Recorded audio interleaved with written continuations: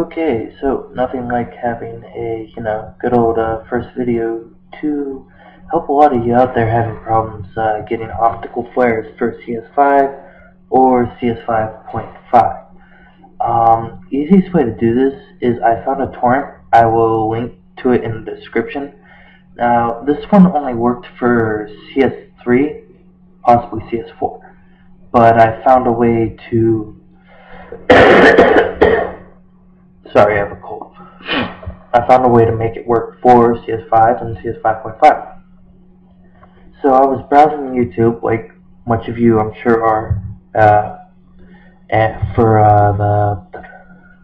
was browsing YouTube for the unlocked version. Sorry, stuttering here.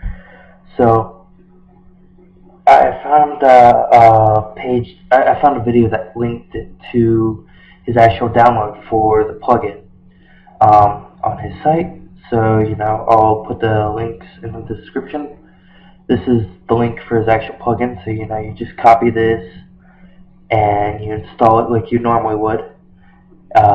If you don't understand how, there's instructions here. You'll just open this, follow the instructions, but instead of using the files from this one, you will use the files from the one you downloaded from his actual site, right there.